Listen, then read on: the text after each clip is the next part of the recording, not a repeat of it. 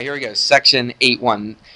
I've been harping on this all year. I don't know if you remember, but remember I said we have chapters on quadrilaterals. We have chapters on triangles, and it seems like every chapter I said we even have a chapter not just on triangles, but on what kind of triangles?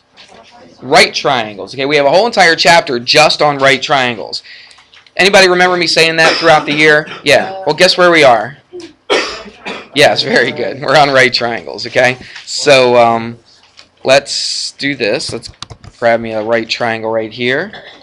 And actually, before I do that, I'm not going to do that just yet. I want to go through a little, I don't know what you would call it. It's just like a little mathematical proportion, I guess. That would be a good thing to call it.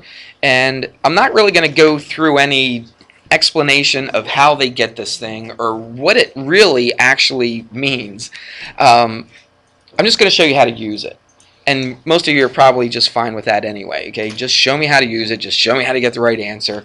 That's not really what I'm all about. But as far as this is concerned, I'm just going to show you this little proportion, a little, it's not really a trick, but I don't even know if it's a theorem. I don't even think it's a theorem. Anyway, I'll just show you. They call it this. They call it the geometric mean. Now, what do you think of, in math-wise anyway, when you think of mean? Okay, average, okay? So it's kind of like an average. It's not really an exact average like you would, you're used to. I don't even know how I could explain this, so that's why I'm not even going to attempt to explain it, okay? Maybe I should have looked it up and gave you some great explanation, but you could always do that if you're really interested in that. But it's called the geometric mean. This is really, really helpful. There's a couple ways to do these problems, and I think using the geometric mean is the best way to do this. So let's do this in colors. Watch this. What I'm going to do, earlier I said it's a proportion, so I'm going to set up a fraction equal to another fraction. So this is a proportion. First thing I'm going to do is the geometric mean. What is the geometric mean? We'll do this in yellow. The geometric mean is that right there. Okay, that's what I'm solving for. That's what I'm actually trying to find. Okay, I'm trying to find what x is equal to. So in order to set up the geometric mean, and you'll see why we're going to do this. There's a very practical reason for doing this in just a few minutes, okay? In order to set this up, I'm going to put an x here and an x down here. They're diagonal. Now look, I could have, if I wanted to, I could have put an x up at the top right, but then where would I have to put the other x? The bottom left. Everybody see that? Okay, as long as they're diagonal to each other. It doesn't matter if it's like this or if it's like this. But x is the geometric mean between two other numbers. And we'll just call those two numbers. We'll be very general right here. We'll just call those other two numbers a and b. So this is how you find the geometric mean. This probably means nothing to you right now, but as soon as we do an example, you'll at least see how we use this thing. So that's the geometric mean. Remember, what are we solving for? We're solving for x. Okay, that's the geometric mean. A and b will be two numbers that you know. They'll either give them to you, or you can look at a picture and figure out which numbers should go in those two spots right there. Does that make any sense? Okay, so what we're going to do is I'm going to give you two numbers. I'm going to give you 8 and 10. And the question says, find, okay, the geometric mean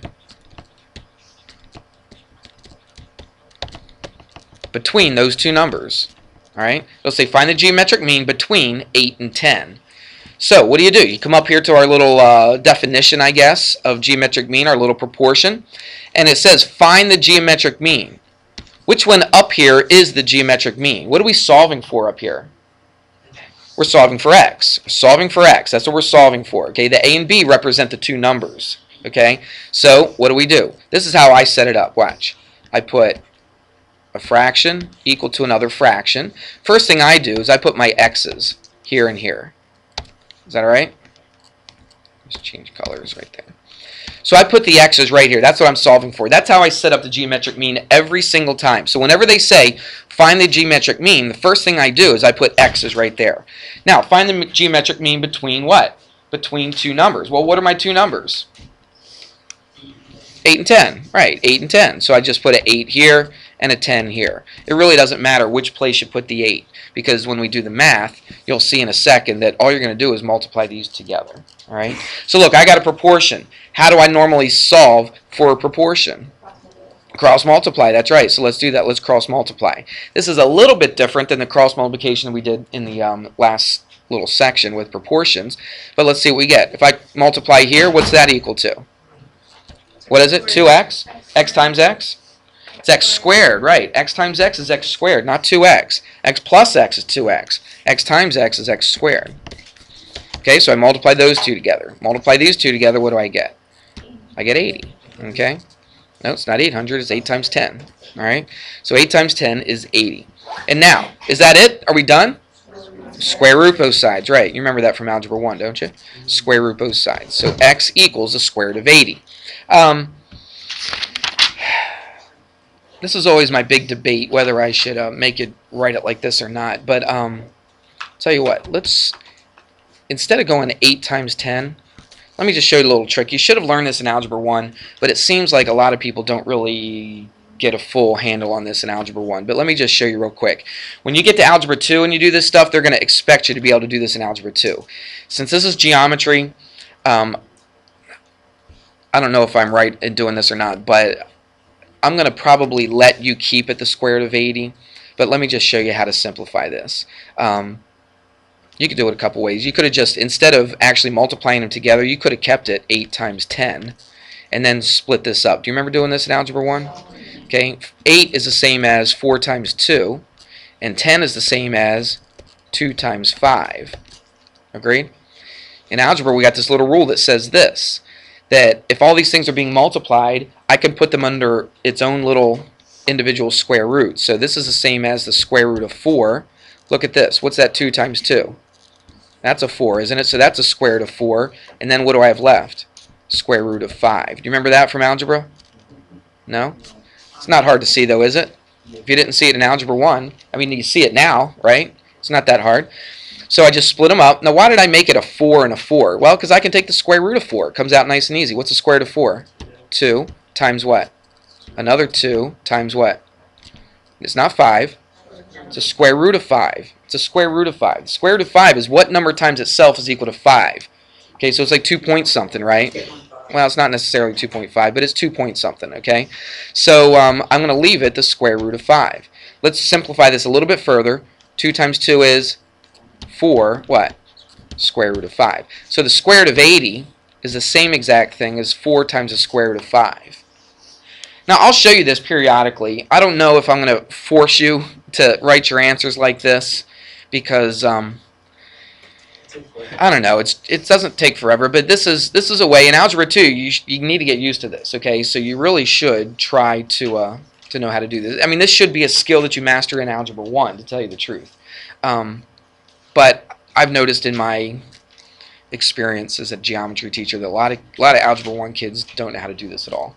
So I'm teaching it for the first time. But anyway, if you put that into a calculator, try it. Who's got a calculator? Hit the square root of 80, get a number, and then put in 4 times the square root of 5, get a number. You'll get the exact same number. Won't even be any different at all. All right? But I'll tell you right now, I'll let you keep it square root of 80. I would rather you not change it into a decimal. I really would. Okay? Just keep it the square root of 80. Don't even change it to a decimal. Okay? It's not going to come out to a whole number. Well, if it comes out to like 36, yeah. Yeah. If it comes out to the square root of 36, absolutely change it to a whole number, right? Or the square root of 81, right? And that's 9. Yeah, definitely. If it comes out to a whole number, definitely write it as a whole number. There's no doubt about that. Okay, Jacob? All right. Does that make sense on geometric mean? That's not too hard, is it? Let's do another one just real quick here. Let's change colors. Let's go back. Let's go red. All right, watch. It says find the geometric mean. We'll just shorten it. Is that all right? Geometric mean between. It says between. Let's do this one. 12 and 15. Okay. Let's find the geometric mean between these two numbers, 12 and 15. Go ahead and try that on your own. Give it a second. It doesn't matter where you put the 12 and the 15 because you're just multiplying them together anyway, right? So it doesn't make any difference. You can't reduce now. No, you can't reduce them right now because this is on one side of the equal sign, this is on the other. It's not like they're being multiplied. Right? If it was being multiplied, then you could say 3 goes into this, 3 goes into this. You can't do that with an equal sign in between them. Okay? Does that make sense? Alright, so what are we going to do? We're going to get x squared equals. Now let me show you a little trick. Let's simplify this. And since we started talking about this, I'm going to do it down here. Watch. 12 times 15. It's not that hard. I don't know why. It just takes a little extra thought. And kids freak out when I make you think a little bit. Alright, but let's think a little bit. I don't mind freaking out a little bit. So watch. Let's break this down. You could go 6 times 2. What would be a better number to choose? Yeah, I would go 4 times 3. Okay? Now the reason I went 4 times 3 is because I know what this is going to break down into. Into what? 3 times 5. See how easy this is? Now watch. I could just look at this. I'm going to take the square root of 4. What is the square root of 4? It's just plain old 2. It's a whole number 2. So I'm done with that. What about this thing right there? What is that? It's a square root of 9, which is a 3. So I multiply. It's just a plain whole number 3. So I'm done with that. What do I have left? Square root of 5, right? And it stays under the square root because I can't take the square root of 5 and it come out even. All right, it does come out to a number, but it's some crazy decimal number. I'm just going to write it like this. 2 times 3 is 6, square root of 5. That's really the best way to write it. Now you could just go 12 times 15. I don't even know what that is off the top of my head. What's 12 times 15? What is it? 180? Okay, so you could go the square root of 180. But that's not simplified. This right here is simplified. And I think this is a nice, easy way to do it. I don't think that's that hard. Do you? Take 12, break it down. Take 15, break it down. And then find what you can take the square root of. I don't think that's that hard at all. Something that should have been learned in Algebra 1. It's not necessarily. Okay, let me go through. We got 10 minutes, and I'll need all of those 10 minutes. So here is where we're going to use this stuff. All right, this is really where it comes in handy. I'm going to skip right to the geometric mean part of this. I'm going to draw it like that. I can get it to even. That's not too bad. Okay. All right, this is where we use this. This is a right triangle. The right angle is right here. Here's the situation. It's not a very, I mean, I guess it could be a common situation. I don't know. But anytime you have this situation, this is where we use the geometric mean. We use it with right triangles. This whole chapter is about right triangles. So if I have a right triangle, and for some reason they always sit it like this. You don't have to. It could be all kinds of ways. But if I draw an altitude from that right angle, what does that mean in altitude? We've talked about that. Straight, okay, straight down, but what? Perpendicular, right, perpendicular to the opposite side. Okay? Or it's perpendicular to, what's the opposite side of a right angle called? It's got a big fancy name. Anybody know it? Hypotenuse. Very good. Okay? So we'll talk about that a little bit later when we talk about right triangles. We're not getting into that just yet. Alright, let me find some, I'll just put some letters in here. Okay, so this right here, let's give this color. Okay, this right here is our altitude, or I'll call it H for height. Okay, because I'm going from here, perpendicular to here, that's our H. I'll call this side right here, I'll call that A. I'll call this side right here B. I'll call this one X, and I'll call this one Y. Everybody see that? And let's do this. Let's call this whole entire side C. Alright? We'll go like this. Alright, here's how we use the geometric mean. Let's do the hypotenuse, or the height first. I'm going to set this up. I'm not going to give you like words and write down a bunch of sentences and stuff like that. I'm just going to show you by proportion how you can set this up. Now, how did we get to this? If I had more time, if I had like another 20 minutes, I could show you that this triangle right here, and the whole triangle, they're all similar to each other. All three of these triangles are similar to each other. And if you arranged them and made some ratios, made some proportions, this is how your proportions are going to come out. Okay? It's a little confusing to see it at first. I just don't have time to go through all that right now. So I'm just going to show you what the proportions come out to be. If you're really concerned about it, you can look in the book and they'll show you. So let me show you this real quick. H. H is actually a geometric mean. I'll circle the geometric means. Actually, I'll do this. Let's change the geometric means into a different color. Let's go pink. All right. So that's a geometric mean. All right. A is also going to be a geometric mean, and so is B. Well, right now we're working as if these we're just working general, okay? They will give these as numbers, okay, in order to do this. But we're just trying to come up with a nice little formula here, all right? Let's just go blue. So here it is. H is the geometric mean between, actually, I guess I could have just done this in that pink color. Just keep everything consistent right here. Okay, and now let's change it to yellow. Okay, watch. H is the geometric mean. This altitude is a geometric mean between the two segments that are cut off on this hypotenuse. Do you see this big hypotenuse? See how it's cut off right here? This side is x, this side is y. H is the geometric mean between x and y. Now normally x and y would be a regular number. Okay, but right now I'm being very, very general with my little formulas here. So H is the geometric mean between x and y. That's our first proportion. So if I knew what x and y was, what would I do? Just stick it in for here and here, cross multiply, solve for h, and I've got that length right there. I've got h. Okay? Does that make any sense?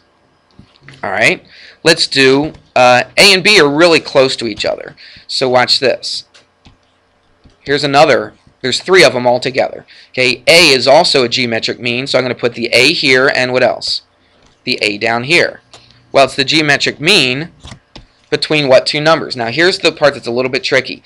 A is a geometric mean between the entire hypotenuse. What did I label the whole entire hypotenuse? C.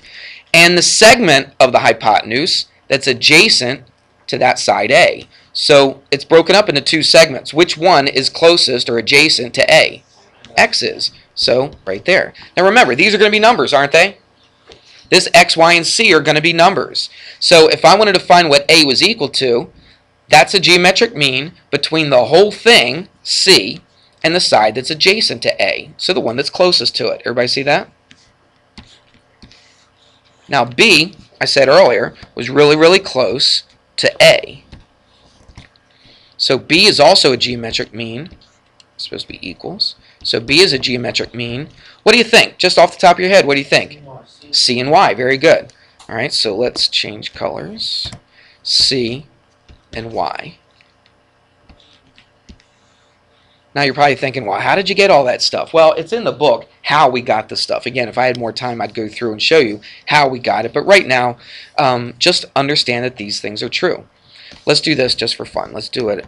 Let's do, I'm going to make some numbers up. Okay, this will be as basic as it can get. What does that look like? About 3. That looks about 5. Okay, so we'll use those numbers right there. So if I asked you, excuse me, if I asked you to solve for h, how would you solve for h? Well, h is a geometric mean, isn't it? So I'm going to put h here and h here. I'm going to use the same color here. Between what and what? 5 and 3. So you put a 5 here and a 3 here. Does it matter which? No, it doesn't. So let's do some math. Let's do it real quick. So h squared is equal to 15. So h is, it's just the square root of 15. There's nothing else you can do with that. That's your answer. That's how long h is right there. Okay, so we found h. That was pretty easy, wasn't it? Let's find a and b. Well, a is also a geometric mean. So I set up my little geometric mean, put the a here and the a here. But a is a geometric mean between what and what? Not between 3 and 5 again, but between what? 7? How about 8? 8's the whole thing, right? So 8 is the whole thing. All right, so a is the geometric mean between the whole hypotenuse and the part that's next to a. So what are my two numbers? 8 and 5. Okay, so let's do this. 8 cross multiply, a squared. Watch what I'm going to do. I'm not going to go 40. I'm going to go 8 times 5. Why did I do that? Because 4 times 2 is 8, isn't it? And I can't break 5 down any further. So what's the only thing I can break down? It's that one. So watch what a is equal to. It's 2 times the what? Square root of 10. See how easy that is? It's not hard to simplify those radicals at all. Let's do y, or b, sorry, and we'll be finished. Alright, so b is the geometric mean between what number and what number?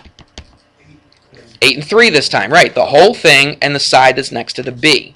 So it's just between 8 and 3. 8 and 3. Cross multiply, b squared. Watch, I'm not going to go 24. I'm going to go 8 times 3. Why? I'm going to take the square root of both sides, right? So what's the square root of 8? Well, let's break it down. 4 times 2. And then you got a 3 in there. Stick a 3 in there as well. What's the square root of 4? 2. What's left in here? Square root of 6. So that's what b is equal to. There you go. You've got your 3. You've got your a, your b, and your h right there. All right? And that's pretty much it. That's the kind of stuff that they're going to ask you to do. All right? So they're going to give you two numbers, find the geometric mean, and then they're going to give you a triangle like that, and you've got to find the geometric mean. And I know you want to practice this stuff. Yeah. So it's section 8.1, pages 535 to 537. I split it up a little bit, 8 to 13, and then I jumped to 18, and I went to 30. It looks like a lot, and it probably is, but it's okay. We'll circle it like that.